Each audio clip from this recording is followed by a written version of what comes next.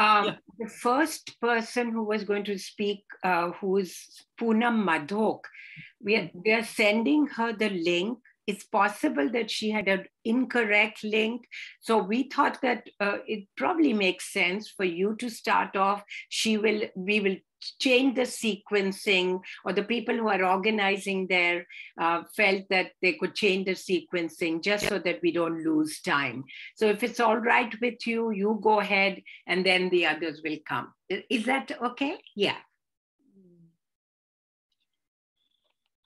Okay.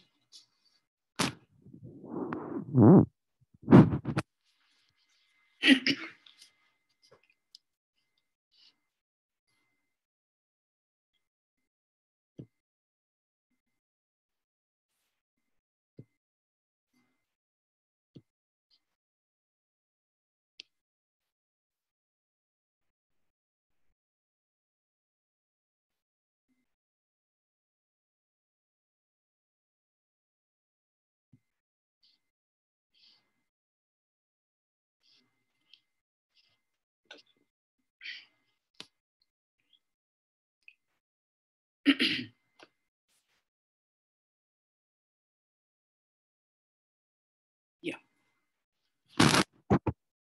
I would like to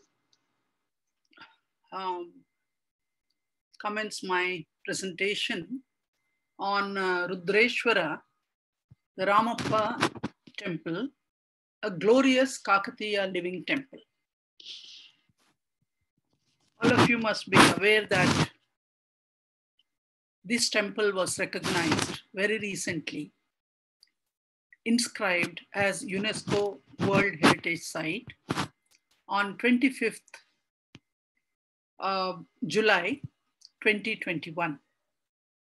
So this was the 39th site for India, and 40 was the Dolavira.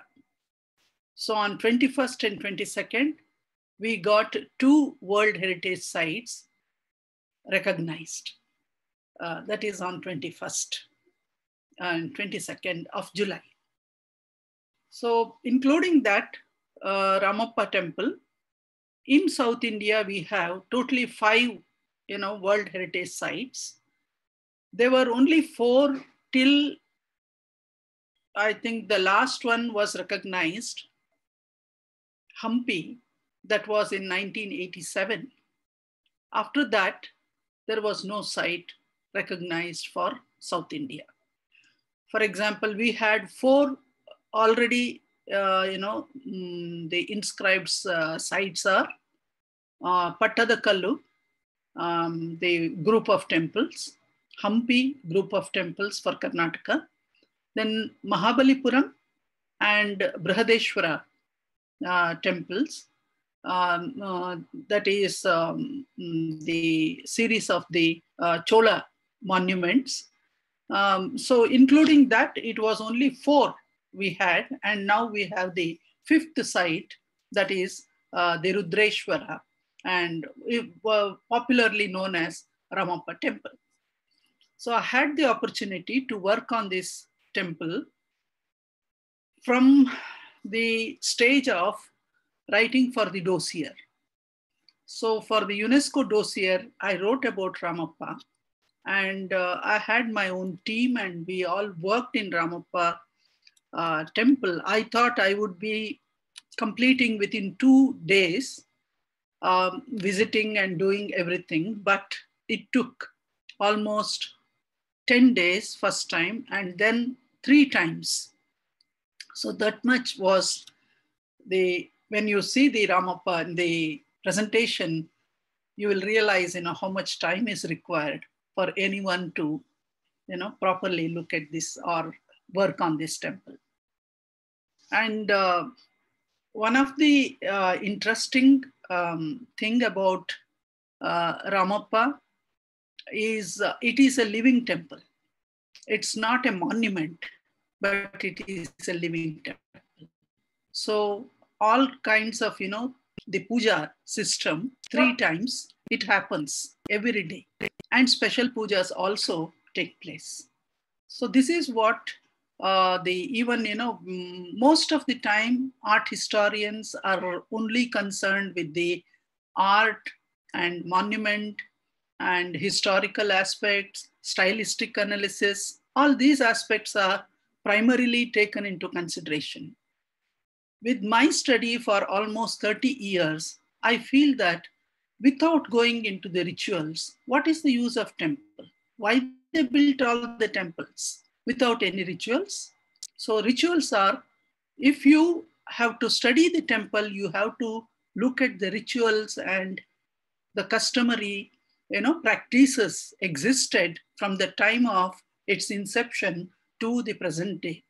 This is what, I always look at the temple from that perspective, not just as a monument or with the stylistic analysis. That is part of it. So I always say that, it is like hardware and software. You have hardware as the temple in the structure, edifice. We see everything tangible, we can touch and feel.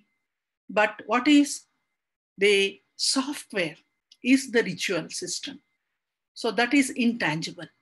So only when intangible values are understood, I think the temple is complete with the tangible and intangible analysis. That is what I did for this temple. And without that, I think, if we had submitted our dossier, probably we would have rejected again. So it was the human values and the practices that continued. Usually, the art historians reject it because it is religious. It's not so. The very existence of the temple, we have to understand its eminence from that perspective, and the study will be complete. So I made so many visits to do this kind of, complete analysis of this temple. And I'm thankful to UNESCO authorities that they respected this study, and it has been accorded. I'm very thankful to Archaeological Survey of India, who took it and initiated in every process, and the Heritage Department of Telangana, and finally the nod from the UNESCO. So I'm thankful to my country for all the services I have done in this field for almost 4 decades. It is worthwhile working on Ramappa. Friends, let's go to the presentation. So the Ramappa temple, a book I have authored, that is The Crest Jewel of Kakatiya. This is the book. It's a huge book and beautifully, worked, illustrated, researched.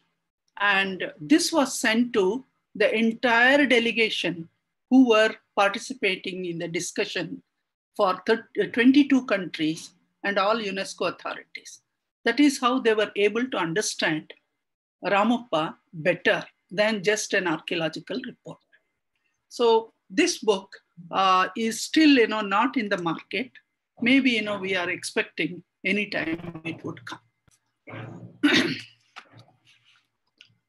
So Rudreshvara Ramappa temple, spectacular as much for its dimensions, the excellence of its masonry and decorative carving, is one of the largest extant temple building edifice of the Kakatiya period.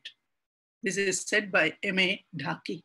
As you all know, Professor Dhaki had done yeoman service to temple architecture, bringing out 14 volumes from American Institute of Indian Studies. And Kakatiya style of architecture was still not recognized at that time because it is the offshoot of Kalyana Chalukyas, and independent status was not accorded. It was Professor Dhaki's efforts that he has recognized, and he has wrote extensively on Kakatiya style of architecture, style of sculpture, and that is how it has become a prominent, Kakatiya mainstream of architecture, we take it. So Rudreshvara temple, I would like to introduce you the historical background. Kakatiyas ruled 300 years. both Telangana, and today it is Telangana and Andhra Pradesh. Otherwise, it was Andhra Pradesh earlier. So they ruled for 300 years, that is 11th to 14th century, built many temples, great monuments they have built. Rudreshvara temple with Vayistambalu Mandapa. Vayistambalu means 1,000 pillared. So there is a mandapa in Warangal, near Warangal, which is known as Anamakonda. And there they have built this huge mandapa and also a Rudreshvara temple there. There is a fourth temple with the gates at Warangal, which unfortunately was not completed. And if it was completed, it would have been the largest temple and architectural style in India at the moment. They could not complete it.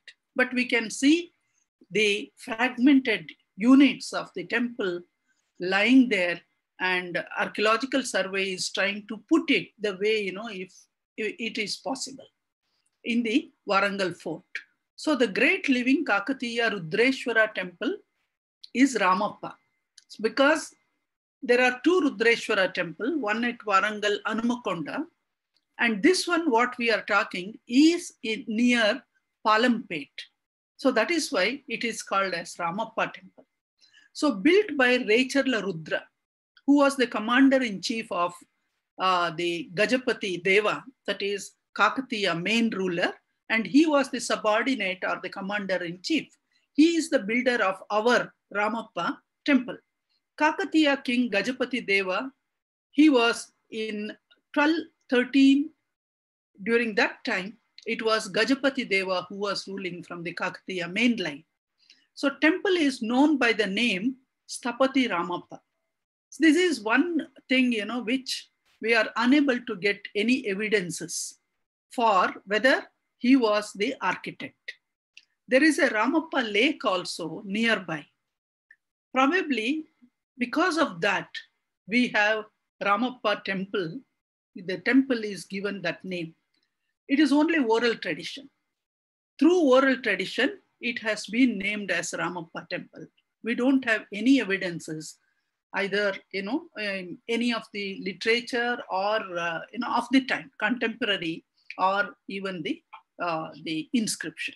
So at the moment, because if we respect the oral tradition, we will keep Ramappa as the Sthapati. Otherwise, it is not there. So the sacred space is created by Recharla Rudra. Now Recharla Rudra is the builder of Ramappa temple, and he kept 4 components in his mind when he built this temple. 1, architecture; 2, sculpture; 3, rituals; and 4, dance. So architecture, sculpture, and dance, when they are converged, you also have to have ritual significance. So all this you find in Ramappa campus. What are the unique features of this Ramappa temple architecturally? So it evolved from Kalyana Chalukyan style because they were the overlords and Kakatiyas were subordinates to Kalyana Chalukyans historically.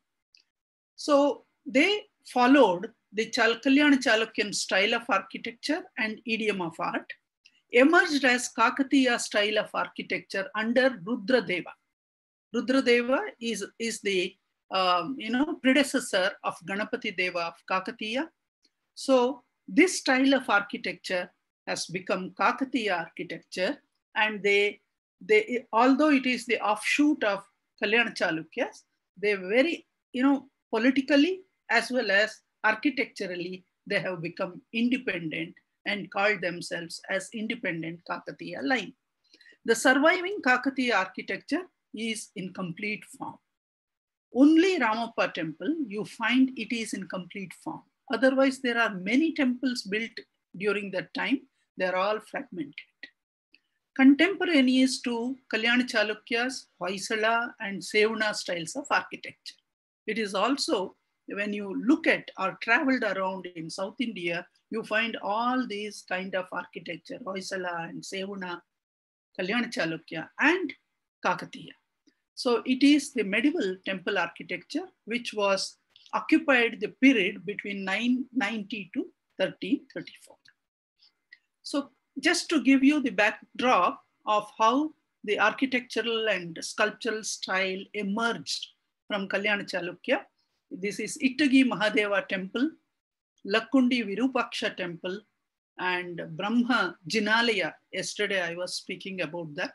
So all these are the Kalyana Chalukyan. You can see the crisp carving and the Vesara style of architecture emerged from here, from Kalyana Chalukya. And it was followed by these Hoysalas, and they formed the Kuta architecture, Trikuta and Panchakuta and all these architecture. And you see that Vesara, very clear Vesara idiom of architecture, the Shikara and other things, even the stellate plan and all these things were the contributions of Hoysalas emerging from Kalyana Chalukyas. Similarly, sorry.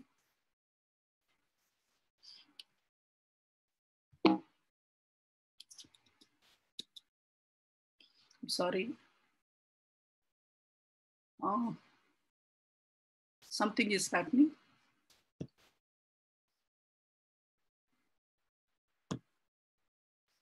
Just a minute, please.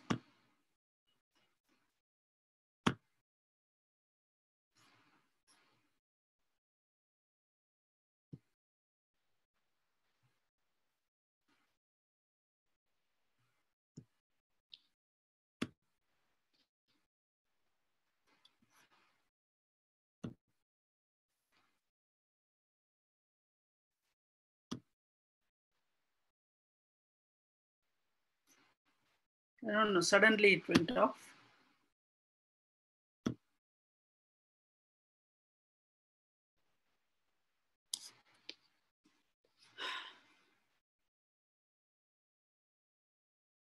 I think I may have to log. Yeah, again.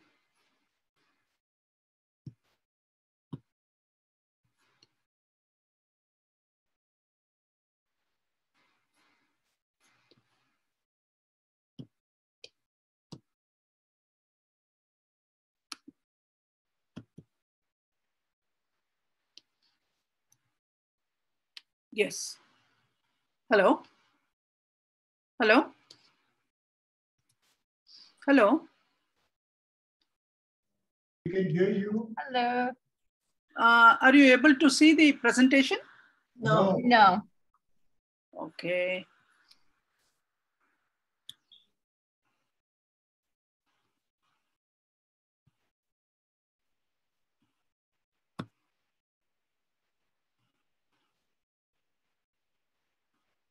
You would need to share screen again. Yeah, I have to. There's something is happening.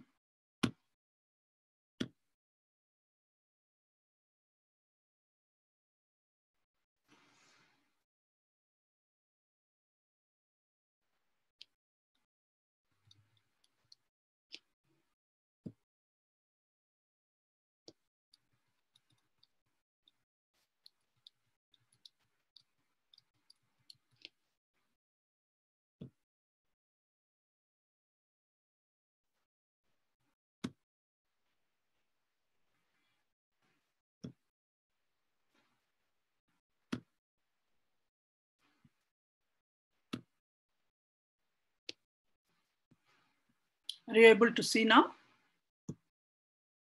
Hello? Yes, you are good. Yeah, thank you. So this is the Hoysala.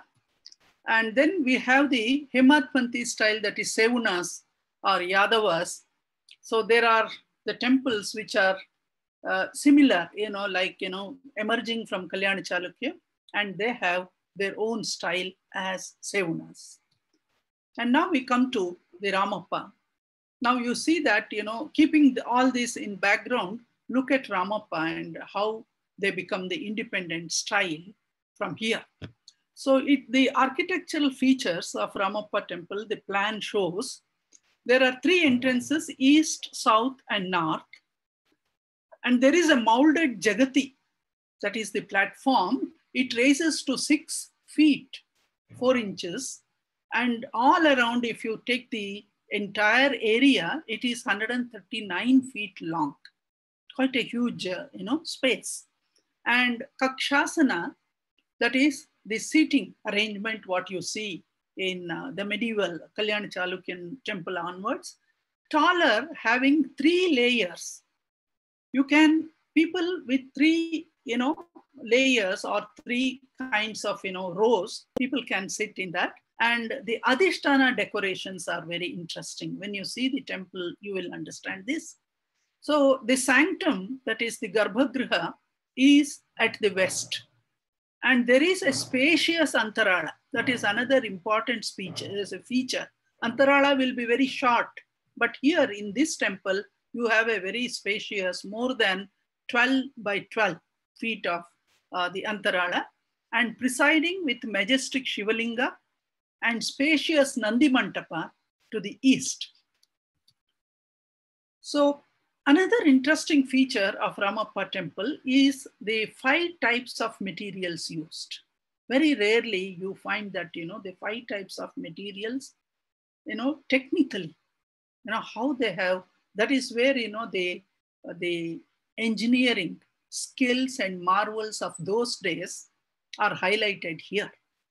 So what are those materials? Sand, dolerite, that is the black stone that you see for the carvings, granite, sandstone, and floating bricks. So these are the 5, types of material used. So Rudreshvara temple displays structural stability. See, several earthquakes happened, but Rudreshvara stands with stability. So because the indigenous sandbox technology for the foundation, which is earthquake resistant. This is very, very interesting, because in most of the temples that we see, the foundation is usually, filled with rubbles, lots of stone materials and all that, then the formation is done. But here you see the sand is used, and it has been fabricated in all the 4 sides, and see that it doesn't leak. So that has given a kind of, cushioning for the entire, architecture. So the superstructure is carefully restored, reinventing lightweight porous floating bricks in 13th century. The brick, when you put in water, it floats. So this is one of the very interesting, because the professor of IIT, Warangal, Panduranga Rao, he has undertaken 30 years of research on this material component. So it is technically, it is one of the very interesting for people to study this Ramappa temple. And he has studied this porous brick, how they have made, used those material, and he even today, he shows that it is possible. And then thoughtful use of original dolerite for the massive columns, architrave, beams, ceiling slabs, and for sculptural art, because it is tractable. Beautifully, it is tractable. When you look at it, you feel that it must be a bronze. So it has that sheen and the polish. Even today, it stands like that. And granite is used for pillars and basement slabs. Sandstone is used as structural material. It is pale pink in color. You will see on the facade of the wall, Jagati, the Bitti, pillar, and other things. So sculptures are highly expressive quality. When I show those sculptures, you will know how expressive they are. And the themes that are used are Shiva Purana and Bhagavata. And the Ashtadikpala presentation is unique in this temple on the ceiling, and Shiva dancing amongst these Ashtadikpalas. And human features are like, they are not like coming from celestials or devanganas. but they are local type. They are not classical types, but they are local type. So 12 bracket sculptures are elongated in stature. The tallest, more than 6 feet they are. And they are slender, not stocky. Ethnic facial features, especially the eyes. So I was surprised whether, because I was reassuring myself that they have not used classical ideal type of women or the structure. Then what was their model? It was like the ethnic, the people around. Then I wanted to check whether it is true. So I was observing all the people who are visiting, the localites and people coming from the forest, the tribes and all that. I could see that the women are of that height, great height, and slender, and having the skin tone of what you see in the sculptures. So it was possible to see them. And the eyes, I photographed some of the eyes, and they go with these sculptures. So expression of the entire figure makes you to wonder such human proportion or skin tone exist. Yes, I had to believe it exists. So 26 Gajakesari, the bracket figures, 12 are the human figures, 26 are Gajakesari figures. And when you look at that, you feel that they are so expressive and they create valorous atmosphere around. Now this is the exteriors of Ramappa temple. There is one, the first small short mandapa is for inscription. Only in Kakatiya style that an inscription is protected with a mandapa.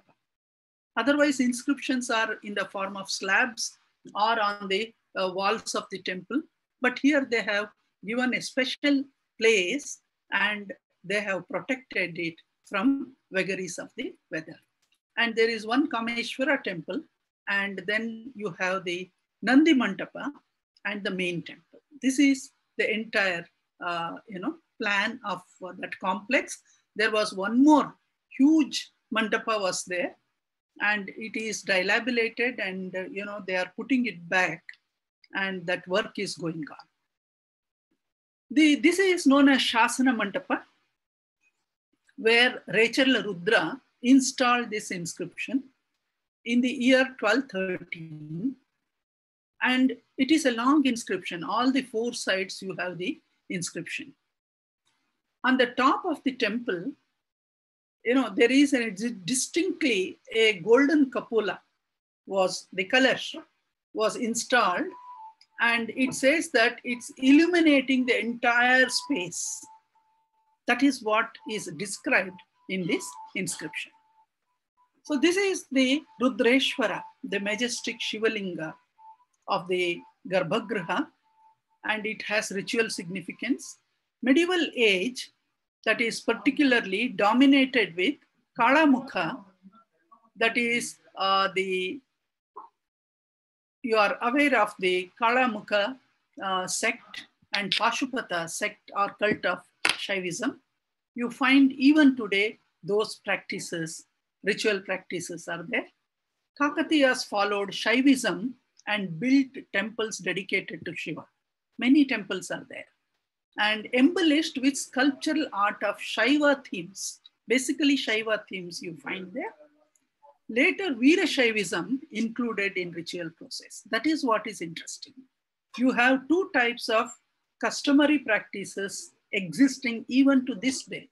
One is Shaiva, the other one is Veera Shaiva. Both are existing without any controversy or conflict. That is what is interesting to see in this place.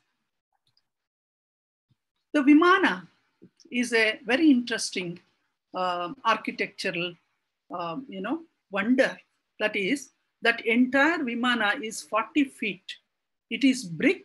That is where I said the floating bricks are used, because they were not they knew that it was the earthquake zone.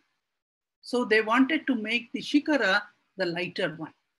Whereas you see the Kalyan Chalukyan and Hoysala, shikaras are not found today because they were all stone shikaras and they are lost. But here you find that they thought about this, and the Tritala Vesara and the Vimana wall decorated with slender pilasters and also the niches on all the three sides. It's a beautiful composition of the Vimana and giving the dignity to the temple. And this is the one part of the temple you can see from the eastern side of the the exterior. This is what I said, the Adhisthana, the Jagati, and the bracket figures. You can see all of them in this. And these are some of the bracket figures that you see them, and look at the way the Chajja has been beautifully treated. I wrote a chapter on the design component. In that I explained in detail about the Chajja. When it's raining, you can see the droplets, coming down, and so beautifully it has been. So this is what is Gajakesari. 26 bracket figures are around. And each one is distinct, but they are in dolerite, almost 6 feet in size. And this is another view of the, and close-up of one of the dancer. So the interior views of Ramappa temple is as interesting as the exterior part. So this is what I said, the Kakshasana. The people, 3 rows of people can sit and watch the entire process happening there. So this is the central hall. I called this as mesmerizing space. Telangana pattern of square hall, this one, and it is 95 feet across. Huge pillared hall. There are 3 parts in this hall. One is Sabha Mantapa. It is large and spacious. And second is ornate pillared Ranga Mantapa, this one, central hall. And this, within that, there is a central circular huge Ranga Bhumika. It is known as Ranga Bhumika, where the dance rituals took place. And pale pink stone used to build most parts of central ceiling, and beams are exclusive. So this is the Garbhagriha, and you can see the Antarala, the size of Antarala. It's huge in size, and that is the entrance to the, and this is another mesmerizing Toran architecture. Each part is so interesting. On the top lintel, you see Shiva, and you can also see the Peya figures taking the flowers and other things to the god. Now the Jalandhra, that is what is the lattice, that is the window of this Torana.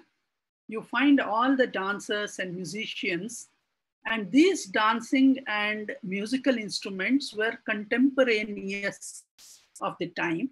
And there is a text which speaks about the practices and the musical instruments and dance movements and other things, that is known as Nritta Ratnavali by Jaya Senapati. So this is one, just to show you how interesting this place is. Now we come to the intangible, that is the Kalyana rituals, that is the marriage rituals. What is interesting is there is a beam which gives the entire Girija Kalyana, that is marriage of Shiva and Parvati. And when you look at there in this beam, you see the Kalyana is happening. The marriage is happening on the sculptural panel. Under that canopy, the marriage happens every year on Shivaratri day. That is very interesting. See, the celestial, they thought at that time, and we, the mortal, are celebrating this marriage of Shiva and Parvati under that canopy. This is an interesting space happening there. Sorry to interject, but we will have to move on to our next presenter soon. If you have any concluding remarks, thank you. I'm concluding. Perfect. Yeah. So this is the central ceiling. You have Shiva and the Ashtadikpalas, and you can see the layers and layers of the beams and the central ceiling where the Shiva is dancing, and that is the close-up. And we have also worked on the dance sculptures of this particular temple. What was the practice that they followed? Natya Shastra tradition as well as the Deshi tradition. And this is where the dance rituals used to happen in this large circular platform. And the local traditions also followed, like Perani Natya, which was followed and practiced in those days. And other types of, Pindi Bandha and other group dancing also can be seen on the pillars. Beautifully, it has been ensembled. And these are the Dwara sculptures, that is entrance to the gateways, and which we have interpreted them. This is another Paravritta Sthanaka, that is the standing posture for women, has been portrayed here. And this is the Nandi Mantapa, exclusive Nandi Mantapa, with a beautiful Nandi in dolerite. And this is one of the chari. You can see the movement of the dancer. And we have, actually documented all these dance movements in this temple. And these are the Chitraputrikas or the Madanikas, the 6 and 6. These are 6, and another set, they are another 6.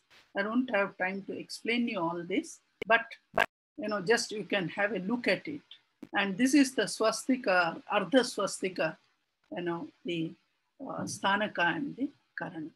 And even we have documented the ornamentation, the jewelry, and other things. Very interesting. And this is one example just to show you how it is. So I think that, due to that technical problem, I lost some time there. So I thank all these people who were with me to work on this. And I thank all of you for giving me this opportunity. Thank you. Thank you, one and all. Thank you so much. Is Punam ready? She's still here. Can you ask the question? Yeah. Yep. Would you like to ask? Oh, I just wondered if you have a map of, or can describe where the temple's located. Hello. Yeah. I wonder if you have a map or can describe where the temple's located. Oh, yeah. I should have used a map. So this is in South India. Yeah. In present state of Telangana. And you have to go to Hyderabad. Yes. From Hyderabad, you have to reach Warangal. From Warangal, it is 56 kilometers by road. Okay.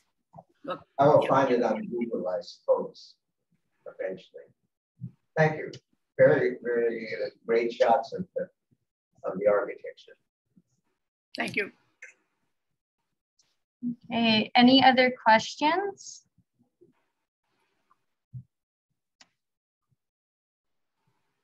If not, we will move into our next presentation. I believe we have lost Punam again. So Michael, if you are ready, you can move into your presentation. Yes, we can do that. Let me share my screen with you.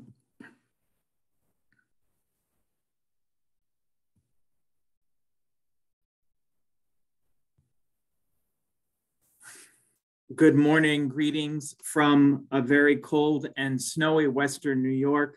My name is Michael Calabria, Director of the Center for Arab and Islamic Studies at St. Bonaventure University. And this morning I will be speaking with you about the inscriptional program of the Taj Mahal, built by the Mughal Emperor Shah Jahan as a mausoleum for his wife Mumtaz Mahal. The Taj is considered exceptional in the history of world architecture for its extraordinary beauty and artistry. Within the context of Mughal funerary architecture, the Taj Mahal is also significant for its extensive and unprecedented inscriptional program of Arabic calligraphy comprising 14 complete surahs of the Quran and assorted verses from other surahs, a total of 241 verses or ayat, making it the most extensive inscriptional program of any Mughal monument, any Islamic monument in South Asia, and indeed in the entire world. In my study of the Taj text published recently by I.B. Torres Bloomsbury, I endeavor to fill a lacuna in the prodigious research that has been done on the architecture of the Taj Mahal, but which has largely ignored its inscriptions or treated them minimally in a few pages at best. In the short time we have this morning, I want to speak simply about a few of the surahs or chapters from the Quran that are inscribed within the Taj Mahal complex, and briefly discuss the reasons for their selection, their significance, and what they might have meant for Shah Jahan. A complete analysis of all the Taj surahs can be found in my book. While tour guides in Agra today regale their clients with the story of Taj Mahal's love, the love of Shah Jahan for Mumtaz, this is but part of the story. For in addition to being an elegant expression of Shah Jahan's love, the Taj Mahal is also an eloquent testimony to his Islamic faith, a faith that he approached sincerely but lived imperfectly. The Taj Mahal is in essence Shah Jahan's Quran, proclaiming the most salient teachings of Islam in a realm that was religiously and culturally diverse, comprising Muslims, Sunni, Shia, and Sufi, as well as Hindus, Jains, Sikhs, Parsis, and Christians, Eastern and Western, and Jews, European and Asian. By rendering the surahs of the Quran in monumental form, Shah Jahan and his Persian calligrapher Abd al-Haq, later titled Amanat Khan, gave the text a highly visible presence in the world beyond the page of a handwritten volume.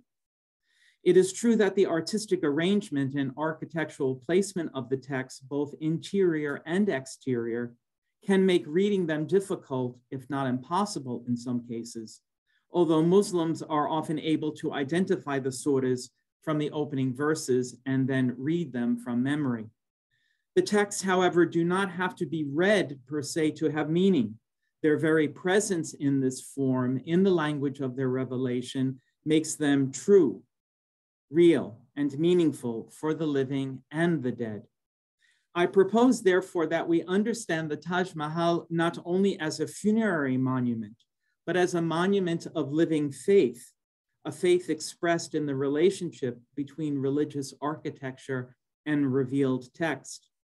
Moreover, I propose that the inscriptional program of the Taj Mahal reflects the vision and skill of the calligrapher Abd al-Haq and the faith of Shah Jahan.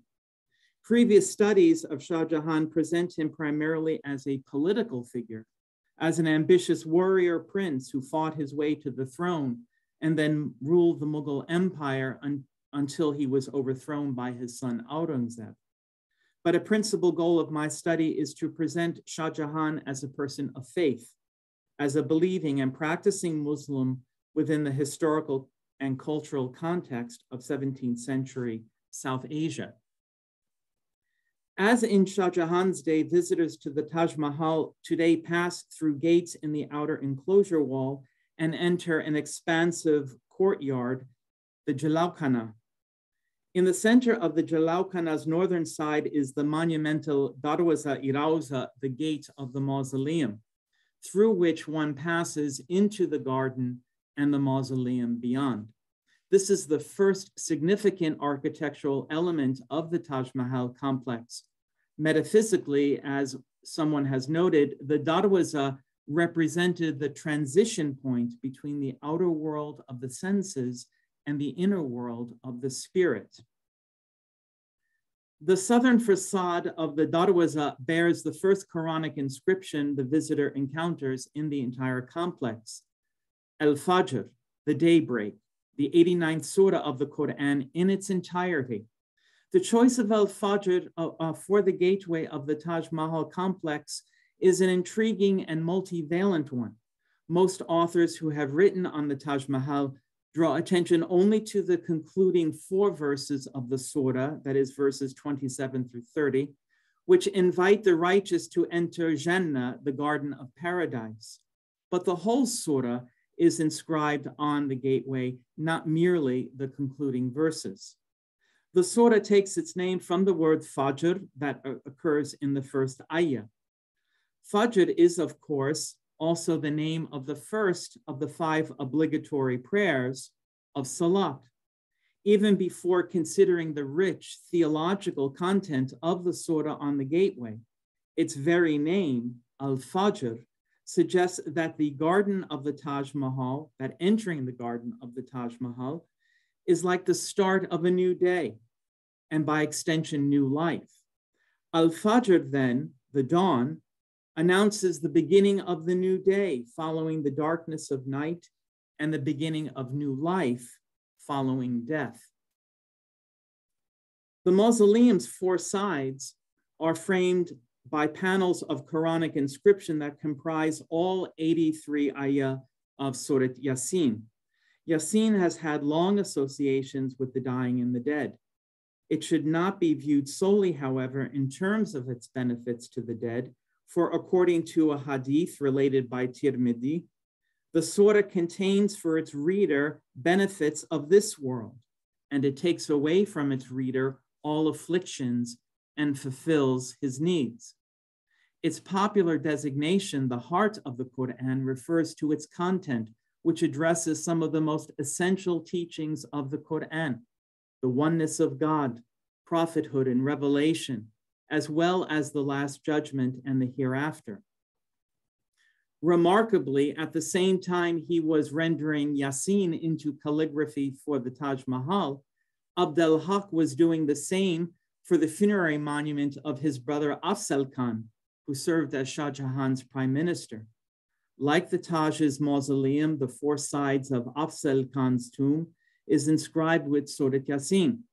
Today known as Chini Karauza, it is located just upstream from the Taj Mahal and the Agra fort. Yasin is a very long surah comprising 83 verses, and I have written a lengthy commentary on it for my book, but I want to briefly turn to the final verse. It is an exultant assertion of faith in God, who is the source of all life and the destination of all life. فَسُبْحَانَ الَّذِي بِيَدِهِ مَلَكُوتُ كُلِّ شَيْءٍ وَإِلَيْهِ تُرْجَعُونَ. So glory to him, in whose hands is the dominion of all things, and to him all of you will be returned. This verse uses the verb raja, to return, in its passive form, turja'un, you will be returned, a verb that also appears at the end of Surat al-Fajr that we saw on the southern facade of the gate in ayah 28. Return to your Lord. The presence of raja in both al-Fajr and Yasin helps to create an eschatological connection between the great gate and the mausoleum, both structures assuring the faithful of their return to God. Each of the mausoleum's 4 doors is framed by a surah of the Quran. The south doorway, through which visitors now enter, is inscribed with At-Takwir, the 81st surah of the Quran. The association of At-Takwir with the afterlife is significant, considered along with surahs Al-Infitar and Al-Inshiqaq, which are inscribed around the west and north doors of the mausoleum. For according to a hadith, Whoever wishes to look upon the day of resurrection with their own eyes, let them read At-Takwir, Al-Infitar, and Al-Inshiqaq. The choice of these surahs for 3 of the mausoleum's 4 doors was thus clearly based on this hadith, a connection which has hitherto gone unnoticed in the scholarship of the Taj Mahal. Halfway down the inscription panel on the left side of the south door is one of the most direct, personal, and poignant questions asked in the entire Quran. It is the 26th ayah or verse of Surah Takwir and asks, فَأَيْنَ تَذْهَبُونَ? So where are you going? It is not asked of one specific person, for the verb is conjugated for the second person plural, all of you. But it is directed to all of humankind, as suggested by the verses that follow. It asks a fundamental existential question about one's path, one's values, actions, and goals. The question is a profound one, particularly within the context of a tomb, for in reality, all are heading towards the grave, not merely towards the graves of Mumtaz Mahal and Shah Jahan within the mausoleum, but each one to his or her own grave. Within the context of the Taj Mahal's mausoleum, this ayah exhorts the reader, listener, to reflect on one's life's journey and to heed God's message and messengers before reaching death and the grave. The east door of the mausoleum does not follow the Quranic sequence established by the use of At-Takwir, Al-Infitar, and Al-Inshiqaq, but instead is inscribed with Surah Al-Bayyinah, the 98th surah of the Quran. Al-Bayyinah concludes with reassurances to the righteous dead. God is well pleased with them, and they are well pleased with him. This is for the one who fears his Lord. The use of the verb radiya, to be pleased, at the end of this surah, the last of the surahs on the mausoleum's exterior, provides a profound connection to the conclusion of Al-Fajr on the Great Gateway, where the verb is similarly used in the 28th ayah. Return to your Lord, well pleased and well pleasing. This verbal link between the 2 surahs supports the sequence of reading the Taj Mahal as we have thus far, beginning with Al-Fajr on the southern face of the Great Gate, then proceeding to the mausoleum's 4 facades to read Yasin, followed by the surahs around the 4 doors, At-Takwir, Al-Infitar, Al-Inshiqaq, and Al-Bayyinah. There are additional surahs to examine within the mausoleum's central upper chamber on the upper and lower cenotaphs of Mumtaz Mahal, as well as around the mihrab of the mosque adjacent to the mausoleum. But in the interest of time, I want to turn briefly to one of the surahs on the northern face of the Darwaza-e-Rawza, the primary exit from the entire complex. It is certain that these surahs were intended to be read or seen as one faced them before leaving through the Great Gate. Surah Al-Duha is the 3rd surah selected for the Taj Mahal complex with a title referring to the sun and its light, following Al-Fajr, daybreak, and Surah Al-Shams in the mosque, meaning the sun. The light of the sun is an important symbol of the divine presence, and the regularity of its movement, a sign of divine order, sovereignty, life, and resurrection. Indeed, it has been demonstrated that the whole Taj Mahal complex has a solar orientation. According to Islamic tradition, Surah Al-Duha was revealed to the Prophet Muhammad after Al-Fatra, the period of silence he experienced after the initial revelations. Although the surah is addressed specifically to Muhammad, it is particularly relevant for all believers and perhaps touched Shah Jahan at a deeply personal level, assuring him that the Lord has not forsaken him and truly the future will be better for him. The 5th ayah of the surah uses the verb radiya, to be pleased. And it says, and truly your Lord will give to you, and you will be pleased. As we have seen, this verb also appears in Surat Al-Bayna, around the east door of the mausoleum, and in Surat Al-Fajr, on the south face of the Great Gate.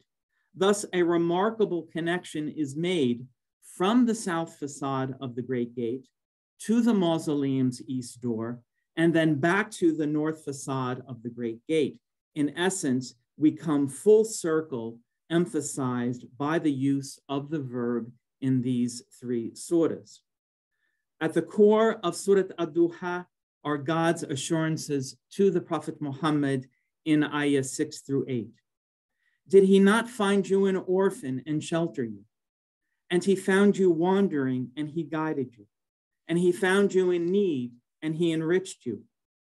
Although Ad-Duha is addressed specifically to Muhammad, Shah Jahan perhaps saw himself and his own travails in the verses of the surah.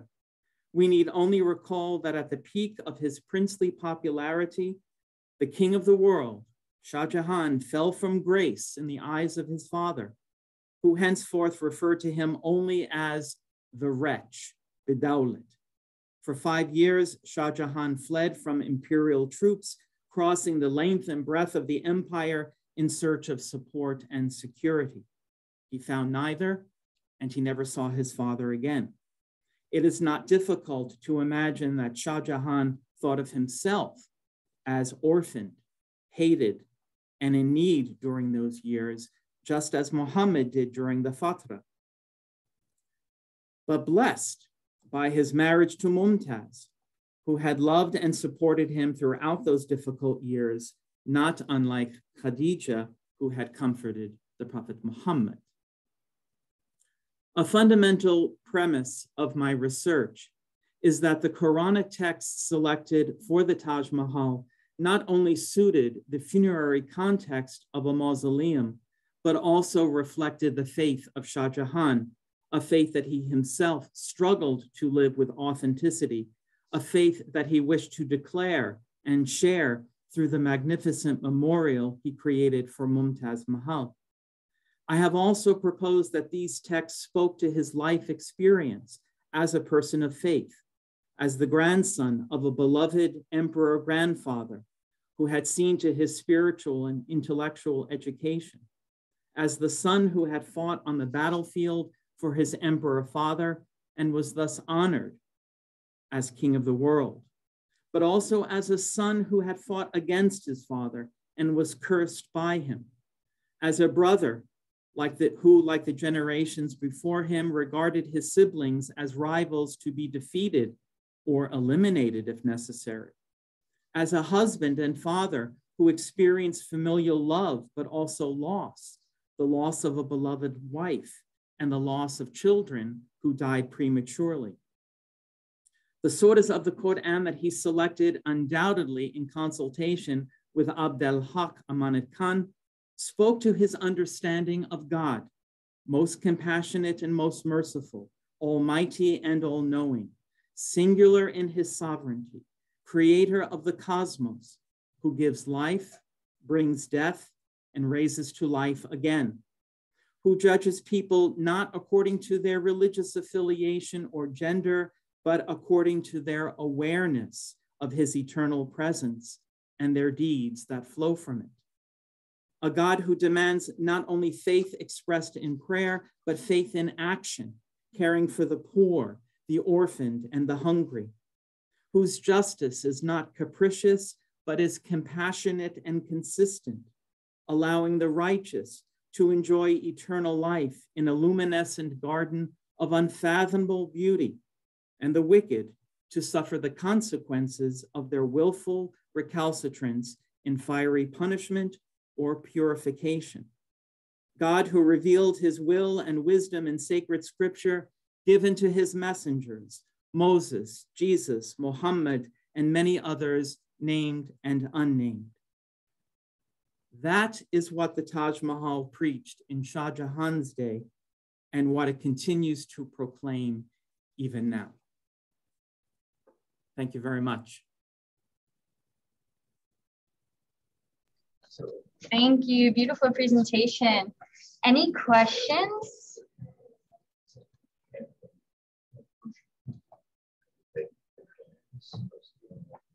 Okay, we have lost our other presenter, Punam. So if there are any questions or remarks from either of our presenters, we can go to those.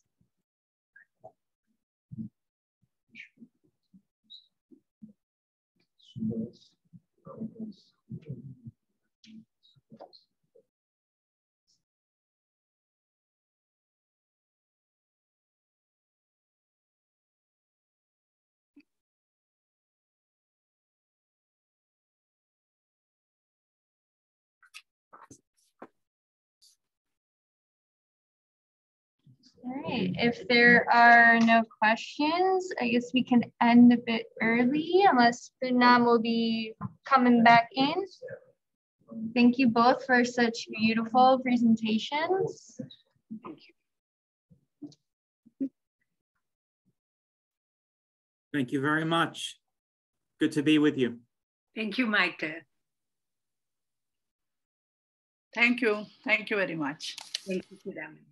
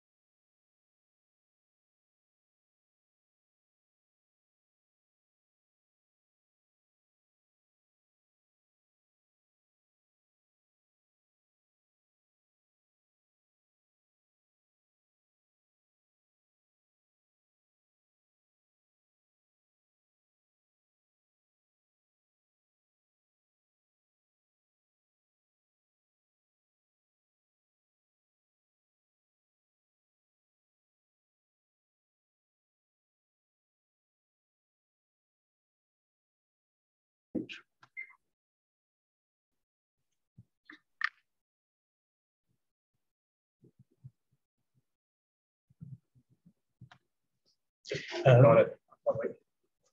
Pardon? Okay.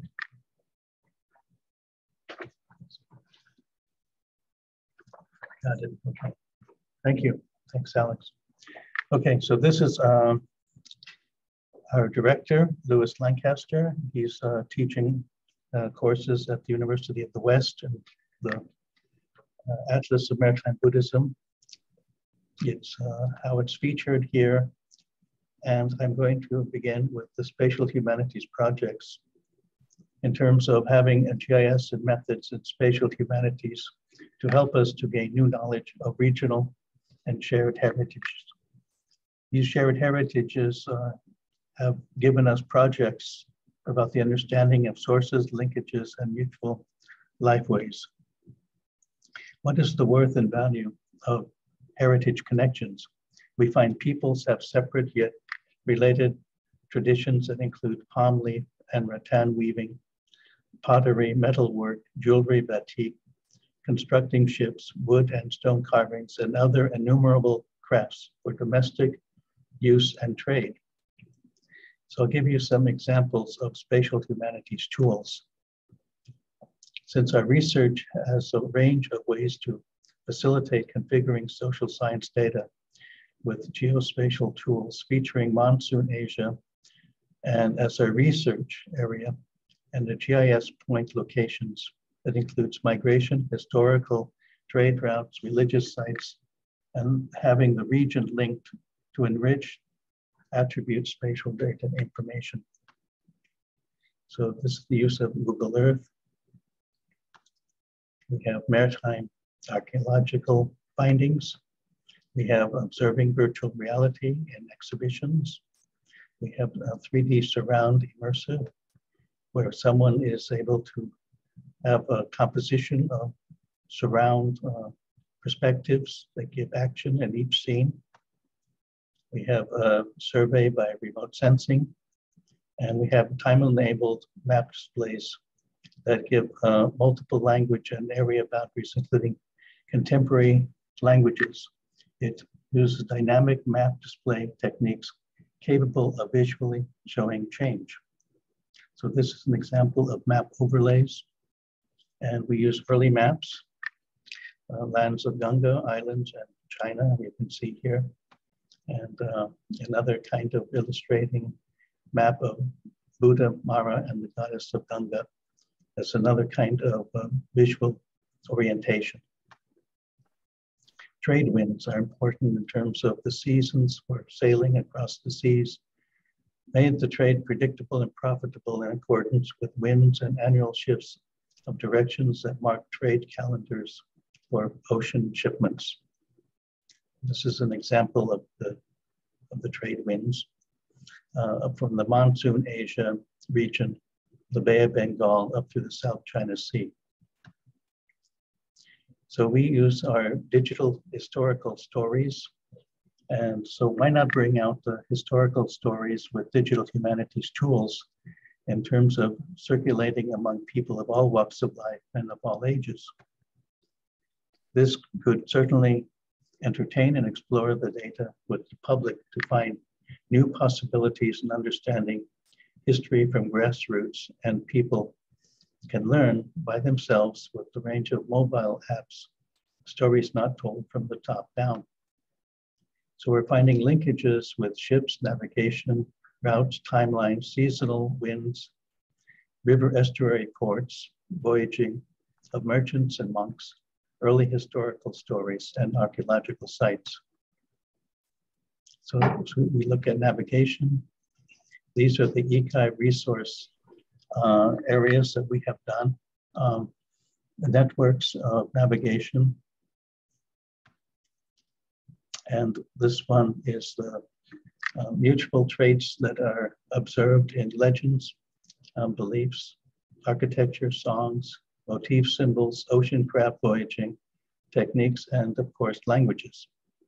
These traits have been transferred as aesthetic systems across vast distances of space and time.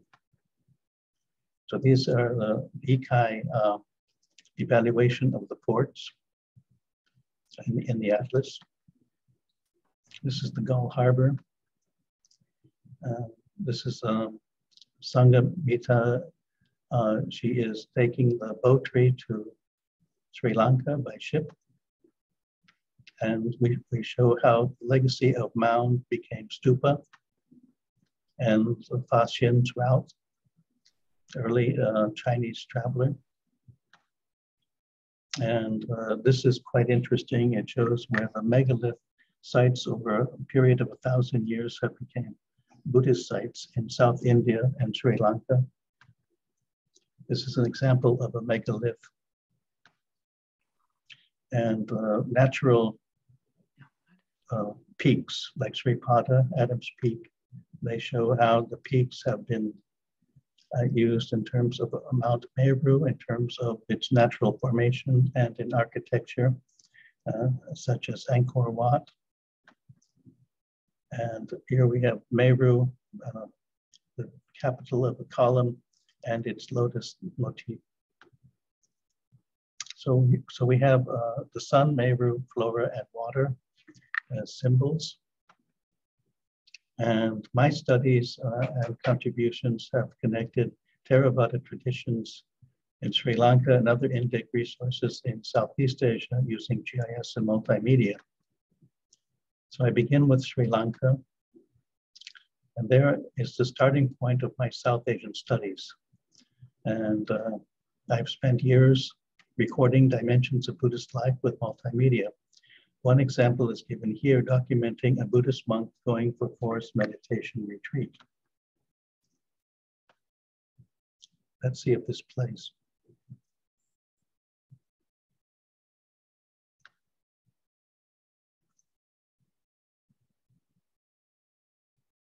But we don't have the audio. The sound is not operating.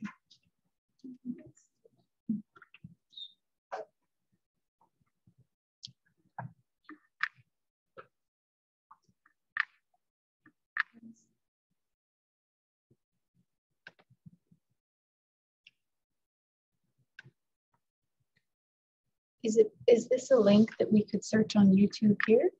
It's not a YouTube link, it's embedded. Oh, okay. Let's see. It's, I think the one thing we would have to do is security, allow participants.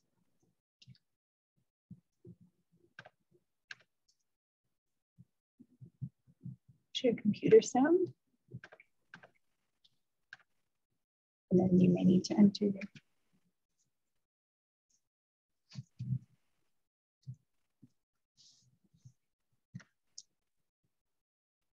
We try click and play.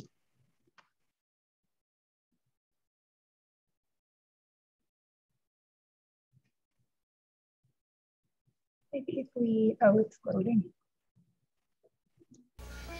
The monk goes to the forest to the inner peace of the self has the secret of enlightenment. The physical form of the religion can only serve as the channel to the heart of detached existence, the essence of our salvation. Self-knowing starts with concentration of the inner light reflected from the rhythm of an external object. There is developed concentration in the rhyme until the rhythm falls away. We believe in mental culture as the world is arranged according to our thoughts. If we reach the inner self by the process of concentration and mindfulness to every action, we will become aware to the whole universe. Otherwise, we hold on to the smallest fragments as truth.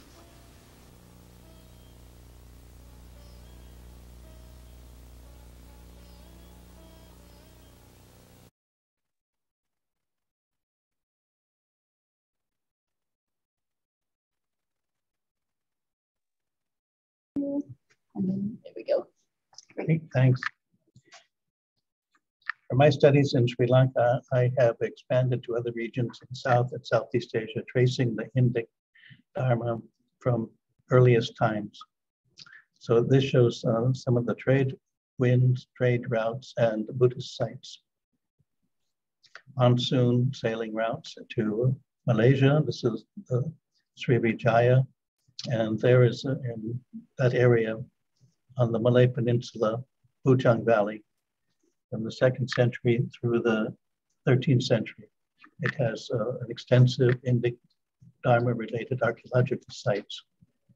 And this is Mount Jirai, a navigational marker to the Bujang port.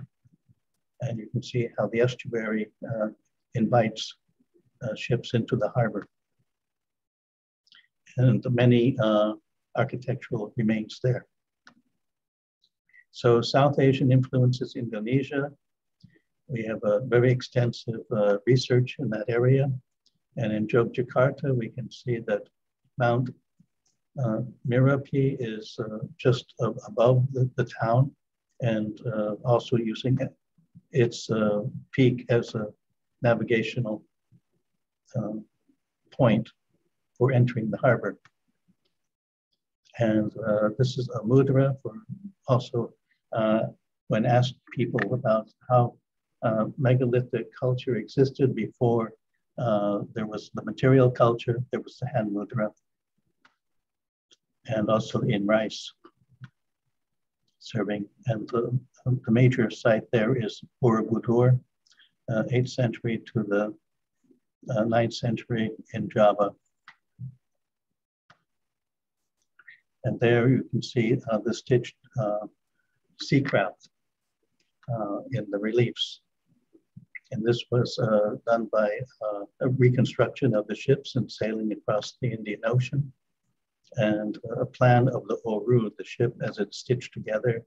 And the same technique is used in modern times. And I've done a documentary on the stitching of the Oru in the Indian Ocean here on the coast of Sri Lanka. And so these are some images of the ship in stone relief. And it shows the pilgrims, the devotion of people coming to sail across the Indian Ocean in this kind of sea craft. And our research also includes Sulawesi, where we have found Buddhist artifacts, and we map them according to a GIS. And it also has its estuary points of harbors that lead to archaeological sites. And like this one is a Chandi. It's a place where there is remains of a Buddhist who have been buried there with relics. And the bronze Buddha here from East Indian style. So far-reaching goals of the project is to further standards in terms of cartographic strategies through the utility of digitization, content, and format, giving new possibilities for local and international collaborators. 3D mapping for projects to provide new guidance for developing best practice standards. And this allows uniting environmental landscapes with cultural data for making new and enhanced possibilities for spatial humanities for scholarly results. So in South India, the Ramaswamy Dayalan of the Archaeological Survey of India has contributed much to the Ikai Atlas of Maritime Buddhism in terms of GIS charting Buddhist archaeological sites. In Tamil Nadu, Dayalan has found 100 sites yielding Buddhist artifacts. He has excavated remains including sculptures, bronzes, paintings, terracotta figurines, and inscriptions.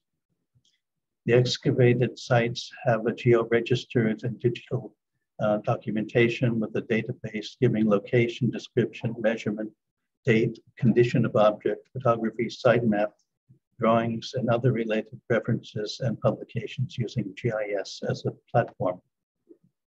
These are the sites that Dayalan has been working on in South India. And his book, his comprehensive publication on Buddhist remains of South India.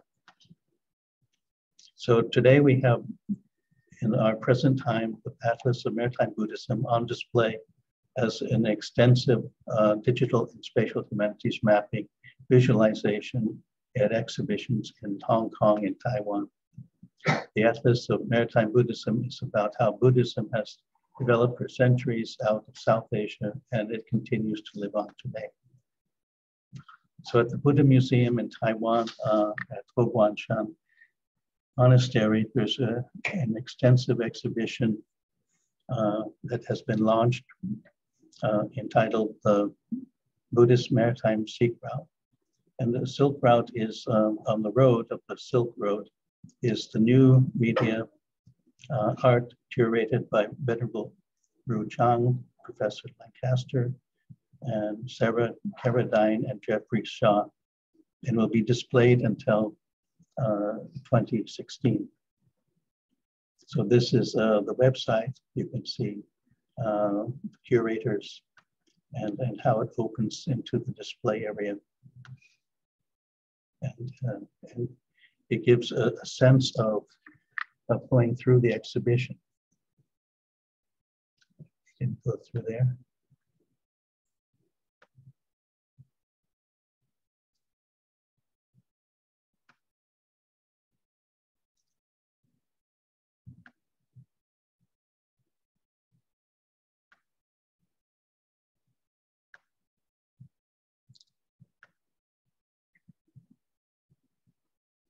Oh, I have to share to another screen. Hold on.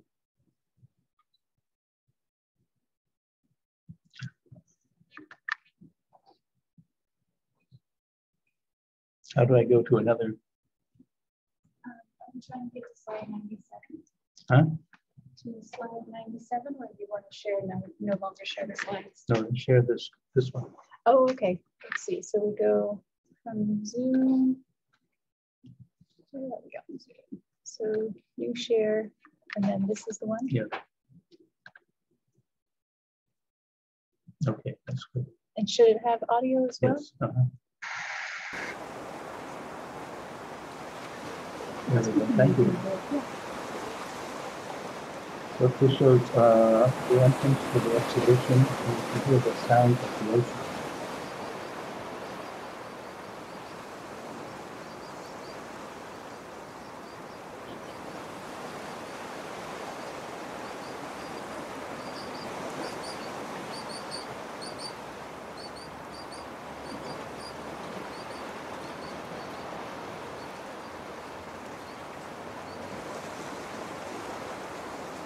I'll go back to the photos.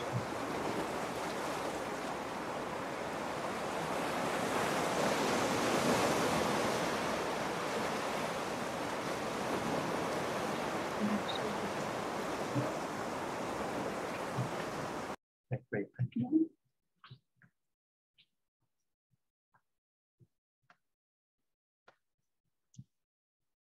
Okay, so that is how the exhibition opens, and it's in Yaosheng up through 2016. And this is the link. It says a YouTube link here. Our focus is on heritage as a cultural resource that defines a people's ethos and facilitates consciousness of a spatial temporal area to communicate with others, thus defining a sense of place. And I have now concluded my talk.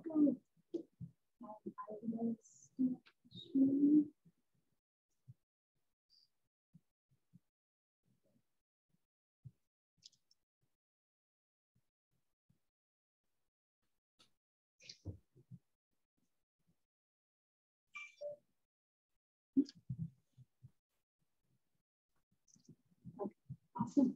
Thank you so much. Okay, thank you.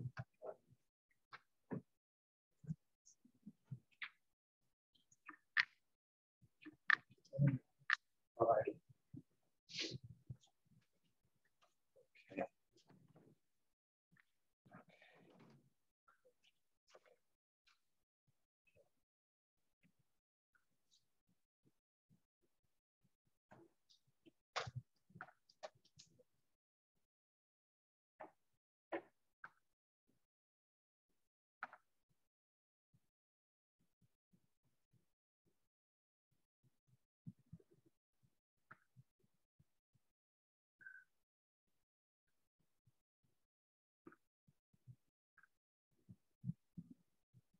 Everybody, I'm Alex Ames. I'm going to present on sources of South Asian esoteric text in the Chinese Buddhist canon.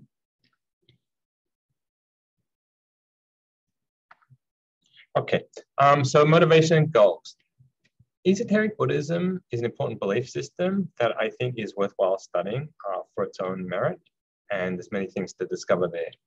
In addition, it has driven many historical, cultural, language, and language exchanges between India, China, Korea, Japan, Tibet, and other countries as well. And esoteric Buddhism has had an outsized influence on the popular practice of Buddhism through ritual practices and art. My goal here in this study has been to discover the origin of a large number of esoteric works in the Taisho that were not found in the Korean canon. Given that the Taisho canon was based on the Korean canon, there's a large number of texts that actually were not in the Korean canon. The challenge here was that relatively few of these texts have been translated into English or even have English titles, or there's much information about them in English literature. So this slide here summarizes the key points. And these texts are contained in volumes 18 to 21 in the Taisho and 614 of the texts. And we can see here in terms of Ikai and geography, we can see kind of the key locations that are touched here. Of course, the practices originated in South Asia, in India, and initially were transported over the Silk Route through Western China, Central Asia, through to China, mostly to the Tang and Sui and Tang capital at Chang'an there, which is present-day Xi'an. Later on, the texts were transported and practices were transported along the maritime route here into one or more entries, maybe up the Yangtze or maybe from Guangzhou there through overland to Chang'an. And from there, the Buddhism was transmitted into Korea and from Korea to Japan. And in Japan, where it evolved its own practice, and Japanese monks wanting to learn more about Buddhism furthered their studies by traveling back to China. And there was the 8 famous monastics from Japan who traveled to China in the Tang Dynasty, and some of them went to Chang'an, there at the capital. After the Tang Dynasty, the translation effort shifted more to Kaifeng, which is the capital of the Northern Song. And so there's many points of interest here: the origin, the translators, the sponsors, cultural importance, content, structure, genre, and deities described. But I will focus on the origin.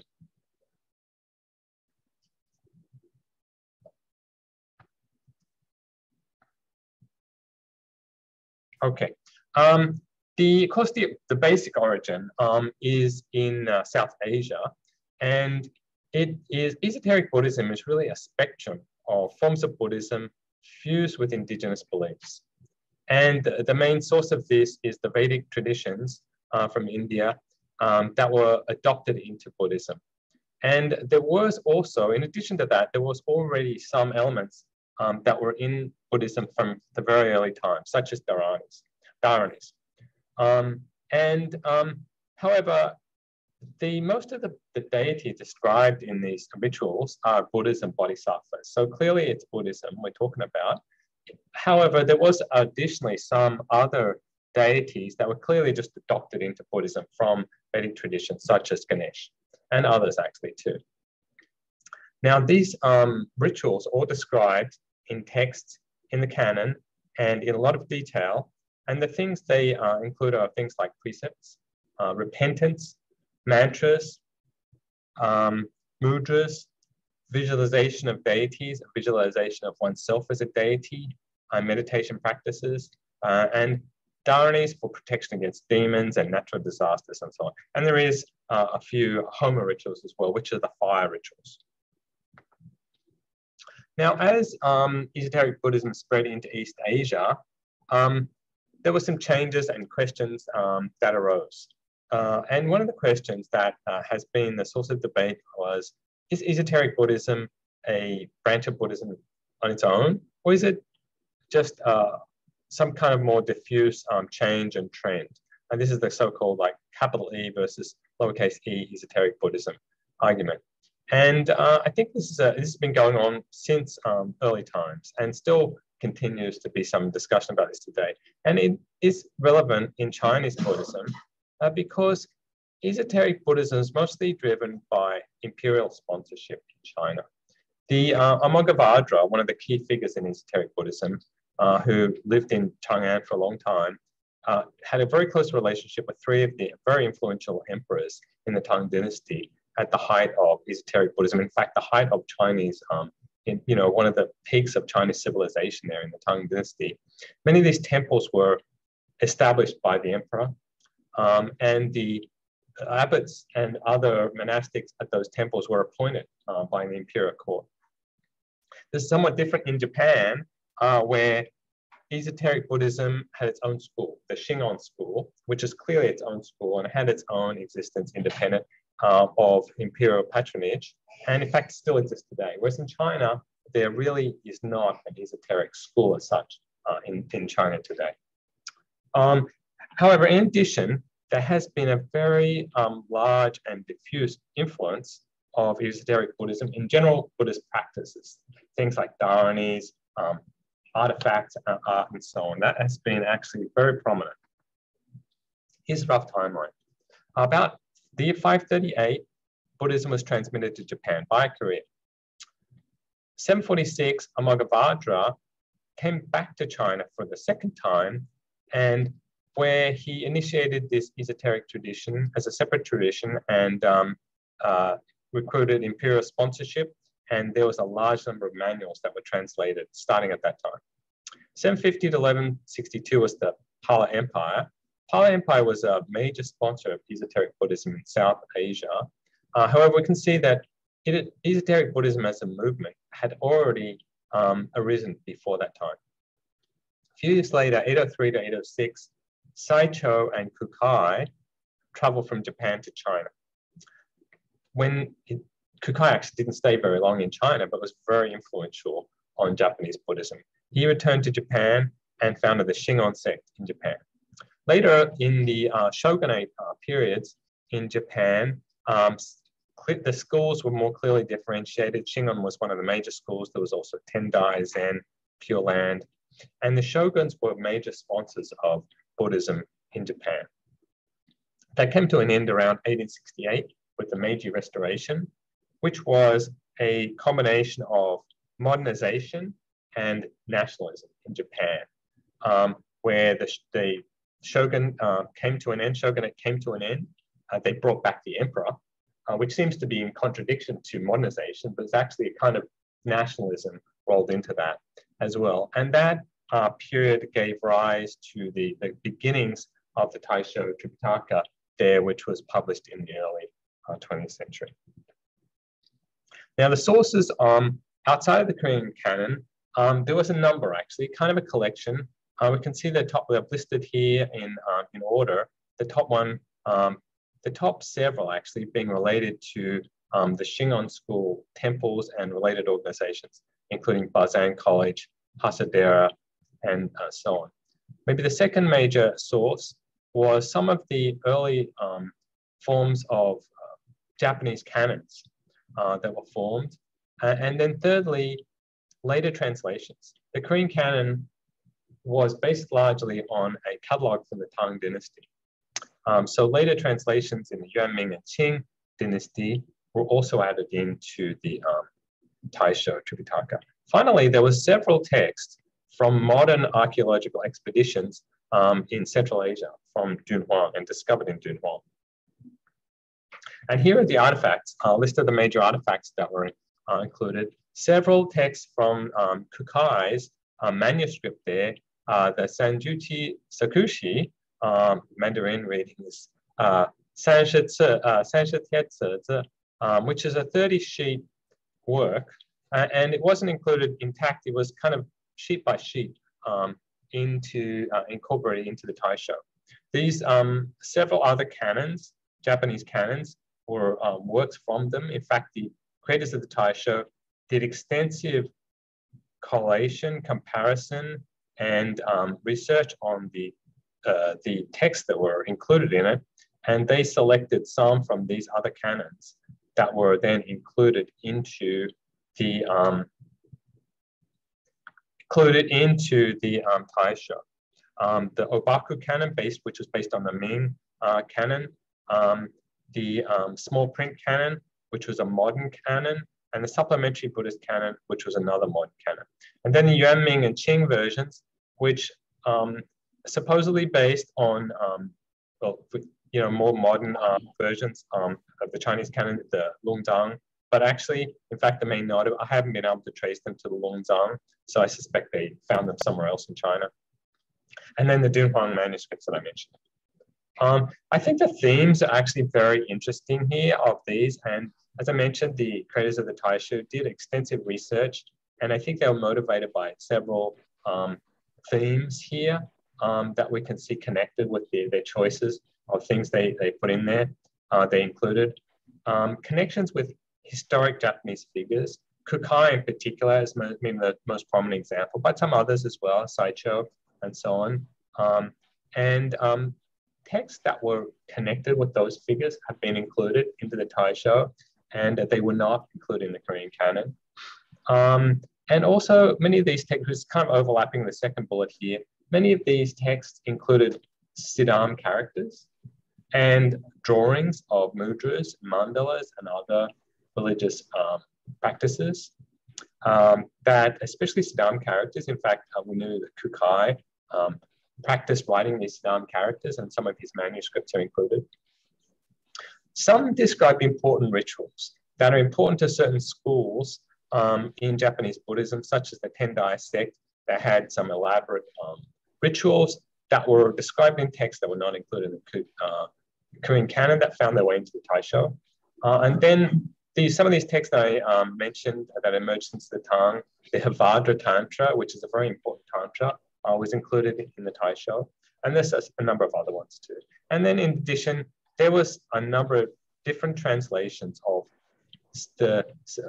Indian texts with the same base text that had different Chinese translations. Here's an example of one, and it is from the Wen Matrix Sanskrit mantra, which is the Taizang Fanzi Zhenyan. And we can see here it's a mixture of Chinese and Siddham. We can see the Chinese title here. This is the second scroll of the work, and then we can see here the Siddham text here, which I think got very important linguistic importance there. And there's a number of other texts. Another example of the Great Pihen, Queen of Spells, Sanskrit text. And then here we have a number of drawings here, which have been actually, the drawings are sketches, but they are also reflected in some very beautiful works of art, such as, they could see if we can go to this thing here, which was exhibited in the Metropolitan Museum of Art, this beautiful piece. Mandalas such as these that you can find in the sketched in the canon are also, have parallels in works of art, historic works of art there. And they're fantastic works of art. Anyway, so see a lot of this biographical information there I've collected and put on the NTI Reader. You can browse it and search it in there. And please do that. And then finally, I want to mention here a movement activity at the University of the West here initiative for Lewis Lancaster Endowment Fund. And it is a research library and endowment fund to fund scholarships there, and will be described at the founding celebration there, the 30th anniversary celebration of the founding of the University of the West on April 21. And in honor of Dr. Lancaster, who's also the founder of ECI and has done many wonderful things. And in fact, this whole presentation I did in Professor Lancaster's class last year on the canon. So you can learn more about it at the link right there. And then I'm done. Thank you very much.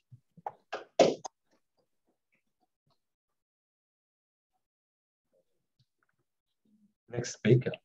The next speaker, who is, let me save that. think I've stopped sharing now. Yep. Okay, good. Now the next speaker, who is the next one? Maroj? Maroj, are you there? Okay, please share, Maroj. You set? Yeah. Good.